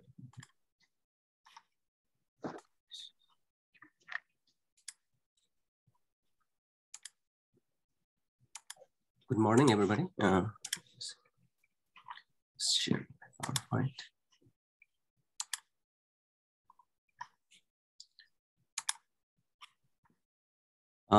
First of all, I would like to thank David and Alex for organizing this panel in honor of Professor Lancaster. Today's my topic is Digital Sanskrit Buddhist Canon Project, Recent Development and Future Plan. So I'll try to introduce this project and also talk a little bit about Sanskrit Buddhist texts in Nepal and recent development, Rare Buddhist Manuscript Preservation Project, Nepal Manuscript Transcription Project, and new collaboration and future plan. Sanskrit Buddhist works are of paramount importance for understanding the history of Buddhist literature. There are hundreds of Sanskrit Buddhist texts currently available throughout the world, although thousands are known to have existed in the past. Despite the disappearance of many Buddhist Sanskrit texts due to various reasons, some of their content are preserved to an extent in Chinese and Tibetan translation. To preserve and disseminate the Sanskrit Buddhist texts remaining in the world, the University of West California, in cooperation with the Nagarjuna Institute of Buddhist Studies in Nepal, initiated the Digital Sanskrit Buddhist Canon Project in 2003. Digital Sanskrit Buddhist Canon Project was made possible through the shared vision of the late Min Bahadur Sakya, director of Nagarjuna Institute of Ethical Method, and Dr. Louis Lancaster, Professor Emeritus, University of California, Berkeley, also a former president of the University of West in Los Angeles. And Venerable Master Hsien Yun, the founder of Fokansan Kaohsiung, Taiwan, and the founder of University of West, kindly consented to sponsor this worthy project under the joint leadership of Dr. Lancaster and Mr. Sakya. And Master Hsien Yun's aim in supporting this project was to make the original Sanskrit Buddhist text online for all, free of cost. And Venerable Master Hsien Yun has devoted his life to propagating humanistic Buddhism through education, culture, activity, charity, and religious practice. And this project was deemed wholly in line with his mission of spreading humanistic Buddhism. The project named Digital Sanskrit Buddhist Canon, even though the complete Tripitaka in Sanskrit, the Sanskrit canon proper, had disappeared from the Buddhist world long ago. And this project aimed to reconstitute a Sanskrit Buddhist canon in the 21st century by compiling all the Sanskrit Buddhist texts extant in the world and making a new comprehensive structure for those texts. And we have digitized so far 675 Buddhist text titles, which amount to more than 50,000 pages. And so far on our website, 430 texts, including 92 sutras and 15 Vinaya and 323 sastras texts online. And the project would create in the United States a complete Sanskrit record, which objective would be to unify all interpretation of Buddhism existing in Sanskrit, to make available sample of the original manuscript, and to encourage and facilitate feedback on the canon from all people interested in Buddhists across the world. So existing Sanskrit manuscript Buddhist texts in Nepal. So Nepal has the largest repository of the Buddhist Sanskrit literature, dealing with various aspects of Mahayana creed and practice. And monastics, Vajracharya, priest, Pandita have contributed to producing and preserving Buddhist manuscript. And there are some major collections we can find in Kathmandu Valley. So there are National Archive Collection, Asa Archive Collection, Kesar Library Collection, Swambhu Library Collection, and our project, Rare Sanskrit Manuscript Preservation Project. And so far we have digitized more than 600 manuscripts. And 2 years ago, one of our friends, Sankar Thapa, who did the work with the British Library called Endangered Archive Program. And he also digitized 200 plus manuscripts. National Archive of Nepal. So they work with Nepal German Manuscript Preservation Project. And so far they have microfilm 180,000 Nepalese manuscripts. And those catalogs are available online. Besides that, a long time ago, National Archive also published a catalog of an essential Sanskrit Buddhist text numbering 1800. You can see some of their work. And in National Archive, so you can see some of the collection. They're not, people are not allowed to go in, but with the permission you can see and take picture. But they have a 35,000 Hindu and Buddhist manuscript preserved. Asa Archive. So Asa Archive is a private collection, and they are in collaboration with the Buddhist Library of Japan, Nagaya. They have completed the digitization of 7,025 titles of manuscript, and they are available in 53 CDs and available for purchase. And recently, the Japanese, they donated the box, wooden box, to preserve all the manuscripts, and it's very well kept.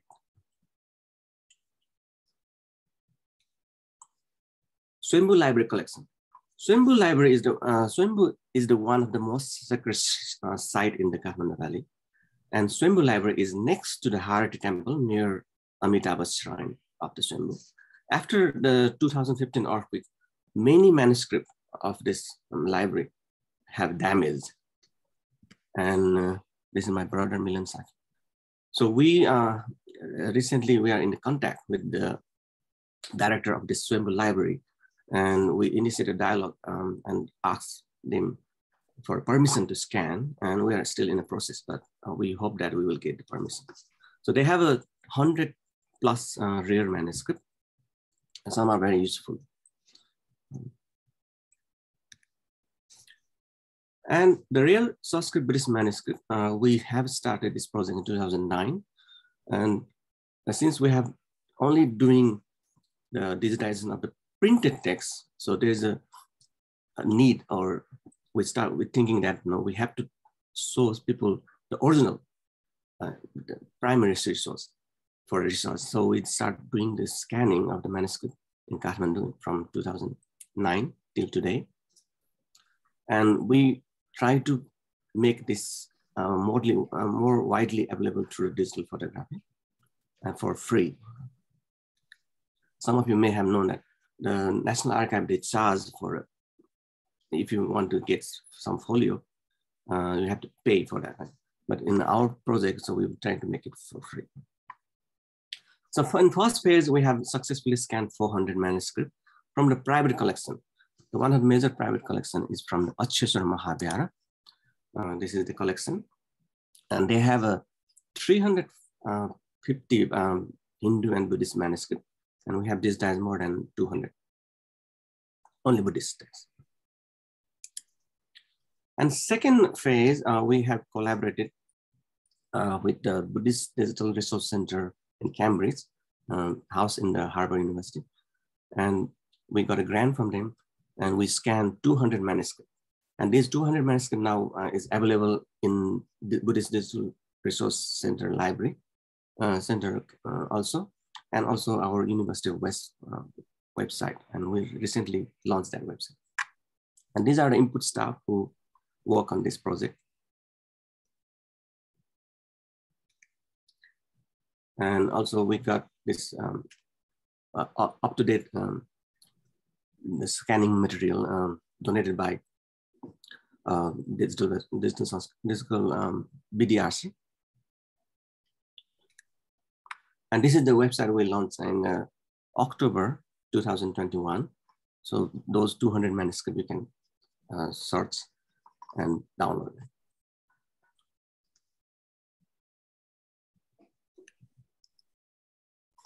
You can zoom in, zoom out, and it's very readable. You can read without any problem. Nepal Manuscript Transcription Project. And we have also collaborated with the Asian Literature Library, which is known as ACIP, in 2019. The main reason why we collaborate with this, so lots of manuscripts are written in Nepali scripts. There's 3 scripts are mostly popular, but more than, it's called a Prachalit, Pujimol, Ranjana. Those are popular ones. And so it's not easy for foreigners to read, and because it takes some time to identify, because most of the scholars are familiar with the Devanagari script. And so we start training some of the Nepalis, local Nepalis, and we hired him to transcribe those old manuscripts. And these are the first graduating class. And we are planning to train more students, not only local, but for foreigners too. It's a 3-month training program. So after 3 months, they will be able to read and write in Prachalit and Ranjana too. And these are a team, some of them who got training, we also hired in, and we also start training the new people. So their primary work job is to transcribe manuscript. And we use the software called iTrans, where we, they can read the Prachalit, Pujimol, and the Ranjana, and they can key in right away. And that software will transliterate into two different, one is Devanagari, one is Roman. So you can get 2 results simultaneously. And in just March 2022, we just launched the new project called the Dharani Preservation Project in collaboration with Asian Legacy Library. So we are trying to scan at least 108 Dharanis in this 2020. And after we scan, we also try to digitize those Dharanis, and we can allow people to use it. Besides that, we also collaborate with the Bodhiswara, Melodies of Awakening. And so Bodhiswara, so despite the wealth of Sanskrit Buddhist literature accessible to us today, but very little of it is available in audio form. And this project, Bodhiswara, started of the personal interest and was initiated by Christian Bernard in 2011. And DSBC, we are proud to partner with this project, and we supply all the e-texts, all the Sutra Sastra and hymns, we share with them, and they allow us. So you can see in this website, they put the music audio file here along with this text. So you can read some.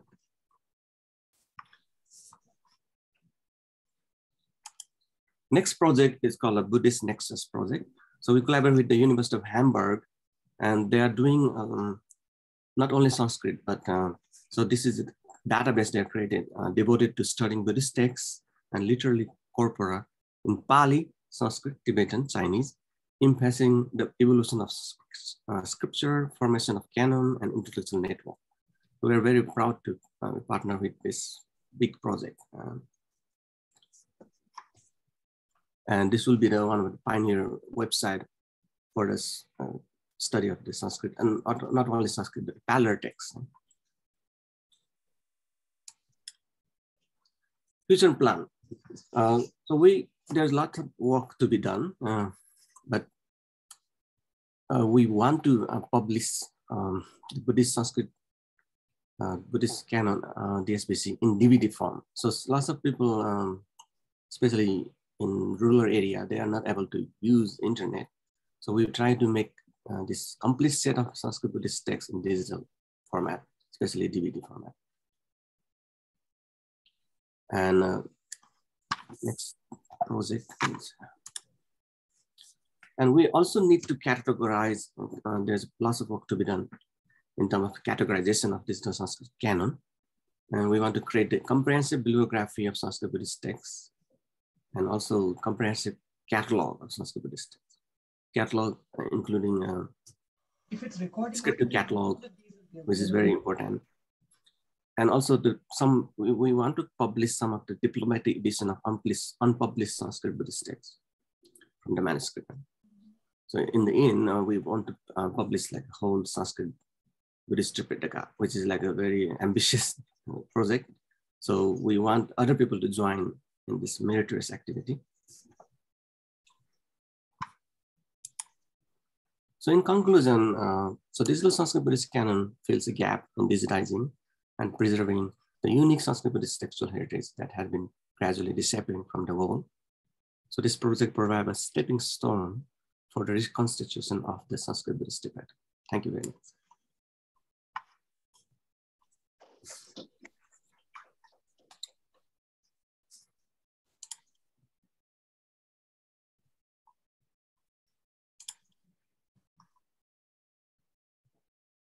And do we have any more speakers? Tama, would you like to go?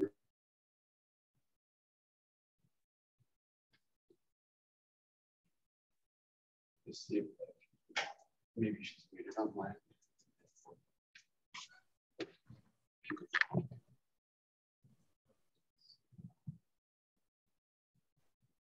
Is she? I don't see one. Yeah, I don't see her. Sorry? I don't see him as a participant. Yeah. Okay.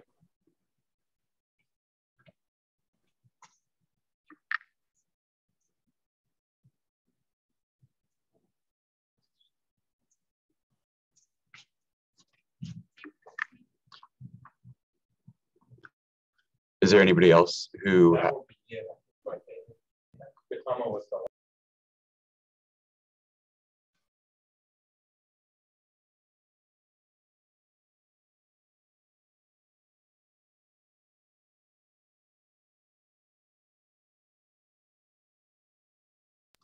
So it looks like that was the list of presenters that we have. There may have been one more person that hasn't made it today.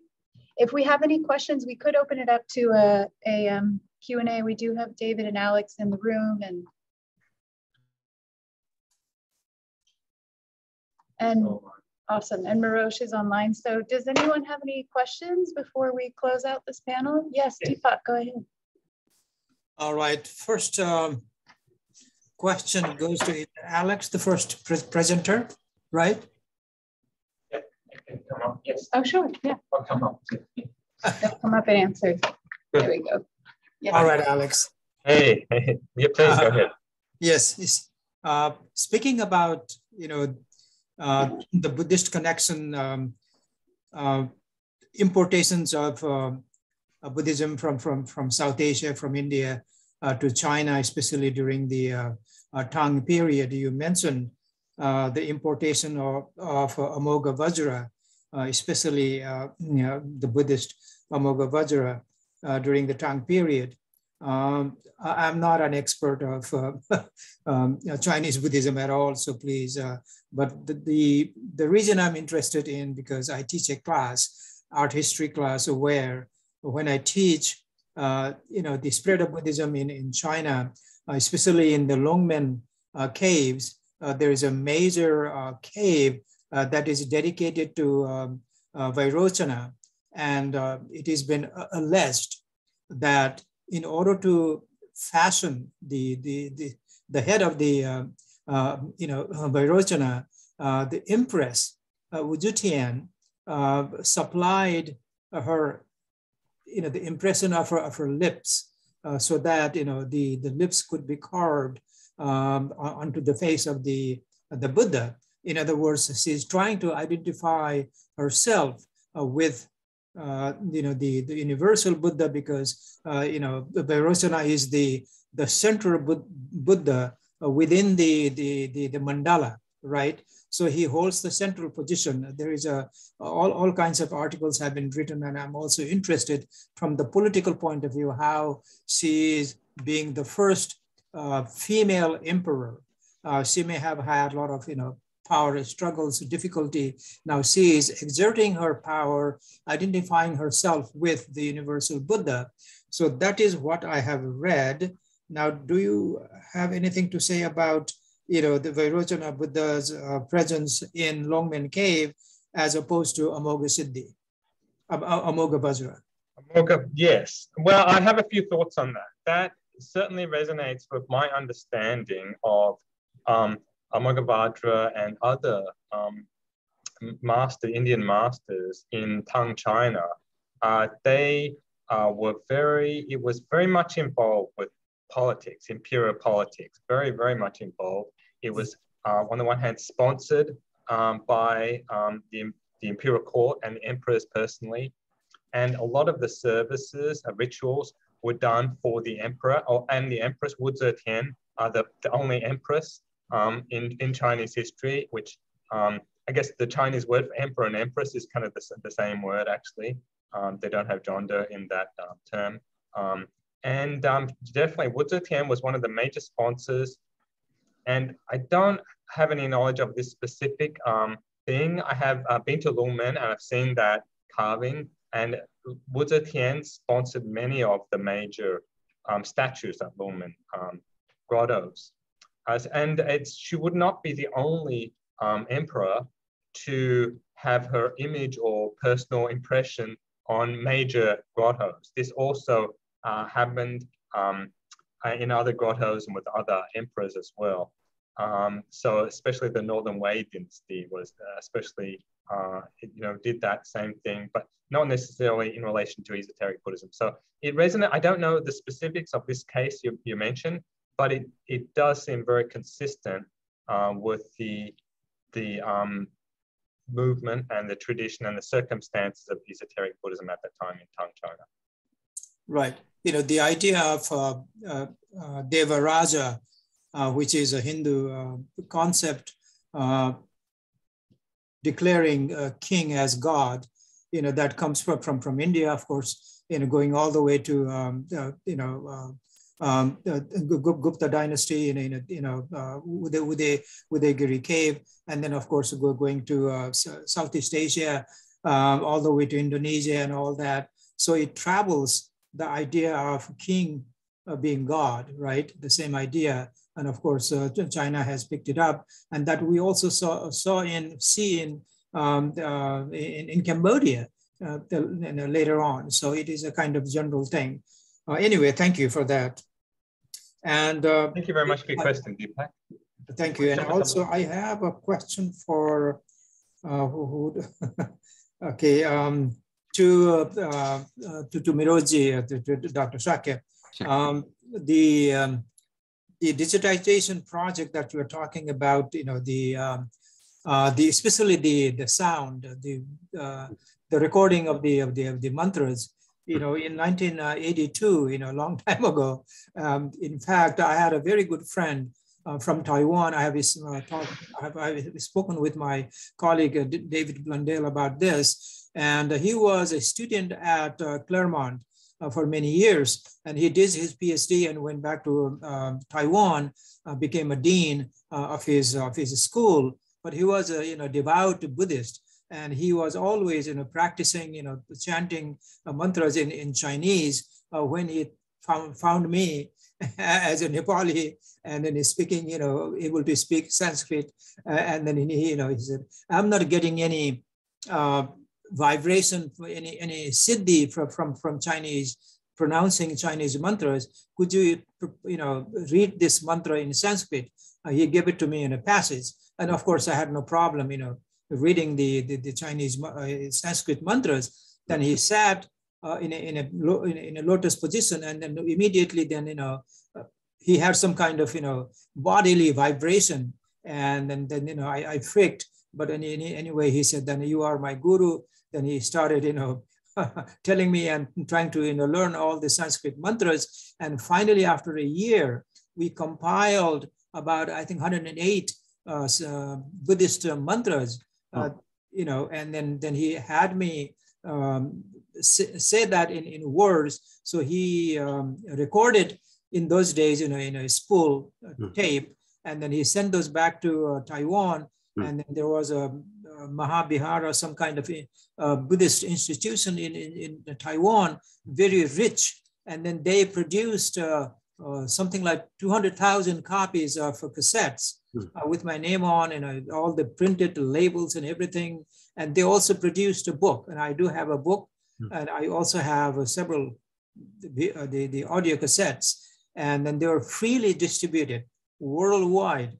And then after that, I used to get email from all the way from Singapore and Malaysia, all the Chinese everywhere, appreciating how good it is, for the Dharma and all of that. So I do have those. If you would like to, use some of that, I'm happy to donate. Yeah, wonderful. I would like to put it on our website and credit to you. And I think this effort we really need to. In China or in Taiwan, they recite Sanskrit, and they print lots of copy of the CD, and it becomes like a huge hit, right? Lots of people like Tapecho, Dharani, Mahakarnika Dharani. But we like in Nepal, India, we should do something, recite and also share with everybody for free.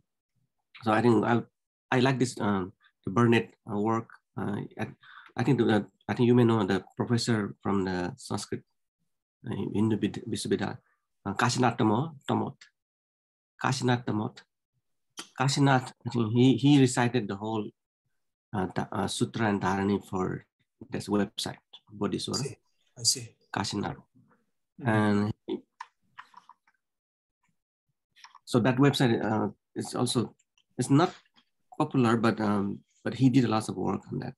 Something, putting all the something in the website. So I also want to do for our project. So I want to share your stuff. Okay. Right. Thank you.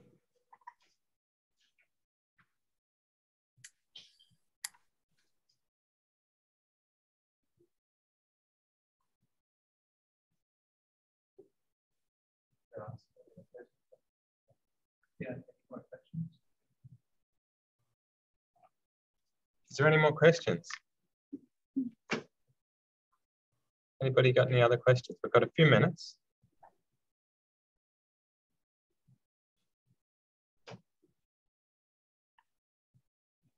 Okay.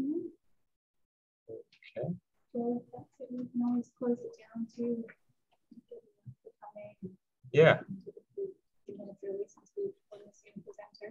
Yeah, we did. We shorter one presenter. So let's maybe give everybody a few minutes back. Yeah. Thank you all for joining. It's been fantastic, and appreciate everybody's attendance and participation here. And David, do you have anything to say to wrap up? Or yeah, I think you can mention again about the 21st of April. Yes, 21st of April, the University of the West, the anniversary of the founding and dedication of the Lewis Lancaster Research Library and Endowment Fund. And that is there on the University of the West website. And so please be there for that. It'll be a fantastic event. And thank you, everybody. Let's close it up then. Thanks, everybody. Bye-bye.